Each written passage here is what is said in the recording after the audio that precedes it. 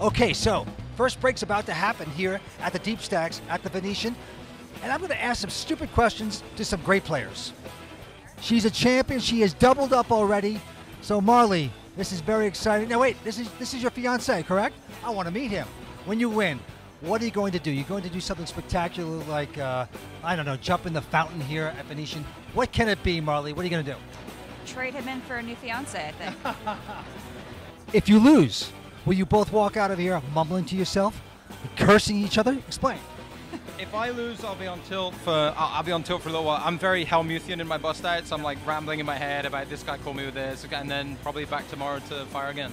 Moving up here on the first break is a legend in the poker industry. He's the best, Mr. Jack McClellan. Who that? Hi, Vince. Jack. Pleasure to see you, sir. How are you? Sit down, sit down. I am so excited to see this man. He's one of the icons of poker. And Jack, how you doing? You feeling lucky tonight? You got some chips? Yeah, I got a few chips. Always feeling lucky. I've been lucky. I had a heart transplant, got over it, so I'm back in action. God bless. What are you up to these days? Actually, I'm an ambassador for my daughter's company. Her and a couple other women started a company that's not a gaming company. It's a app. It's called Chess Roll. And they do a lot of stuff with autism and Alzheimer's and stuff like that. It's a lot of fun. It's a free app on your phone. Great. That's fantastic. Good work, Jack. We're always rooting for you. Good luck here tonight. Thank you very much. Okay. We have a player that just qualified through his satellite. How are you? What's your name? My name is Milton Otto. So was it tough? You feeling lucky?